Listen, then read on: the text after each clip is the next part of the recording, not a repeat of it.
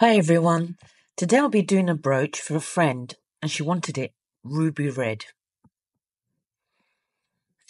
So I'm going to be using this delicious holographic glitter from Hemway, which is absolutely beautiful.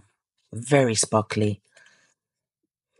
First, I'll be doing the teeth with Let's Resin UV resin and a bit of white paste, which I put into this little bottle, and I added a few bearing balls to help shake the liquid. Good thing, once I've finished, I just put it in a dark box so I can reuse it later. To get those pearly whites, I do this part slowly and in short intervals. I use my Let's Resin torch to cure. Just keep adding bit by bit till you complete the teeth area. Careful not to dislodge any of the pieces. Once you're done, put it under your UV lamp and make sure that you cure it properly on both sides for a good 5 minutes. So once it's curing, I've prepared already my resin. I'm using Let's Resin 1:1 and I prepared 50 grams. Not that I need it, 30 grams would have been enough. Here I added approximately half a teaspoon full of this beautiful mica powder, which I got on Etsy. It's called Iron Oxide Red. I chose this red because it's got a warm undertone, which means it's got a hint of yellow. If I wanted more of a cold undertone, it would have a hint of blue. Now comes the best bit. This red holographic from Hemway, wow, makes my eyes work in their sockets. I just love it. I'm going to use, I don't know, about 2 spoonfuls just to give it that pizzazz. Oh boy, I'm just loving this glitter. Just look at that colour. It's beautiful. I am in love with this red, and with the holographic even more. Just love it. So I'm going to pour it into my mould just midway.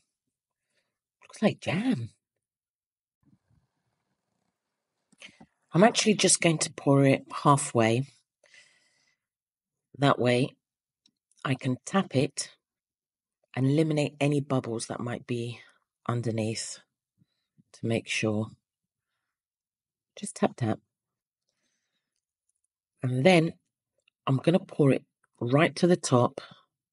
Make sure that I don't overspill, but dome it just enough so that later, when I do demold, I don't have to sand it down or cut any sharp edges.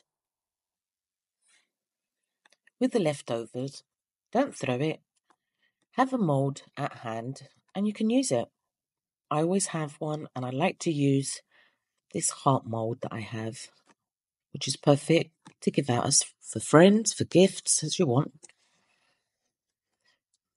Make sure that you clean your mould in case you have any bits and bobs still left in, which I always do. Of course it is. These cards are fantastic little gifts that you can give out. Pocket hugs, key rings. They're great. Kids love them.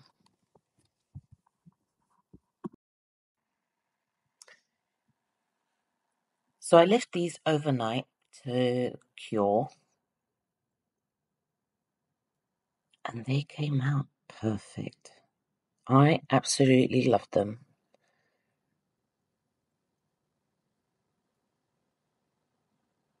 Such a shame you can't appreciate the colour through a screen. Now for the would-be guapa.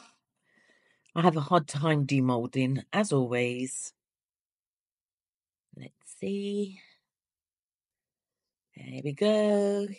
Yay! Okay, I'm happy. Rubylicious. I hope my friend is too. So I'm going to be using E600 plus glue so that I can put a pin behind and turn it into a brooch.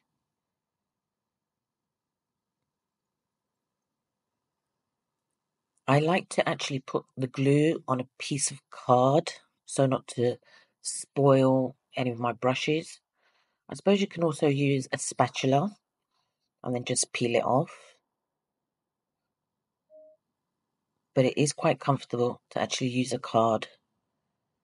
You can turn these projects into magnets, keychains, necklaces, whichever you prefer. But my friend, she wanted a brooch, so I'm doing a brooch. Make sure that you spread the glue all over. Get right to the edge. Make sure there's glue everywhere. And then I like to pin it to the very top. Push it down firmly. For a couple of seconds, just push it down firmly. And now it's now at the top and it won't topple over. Here's a glimpse of the end product. Hope you enjoyed it.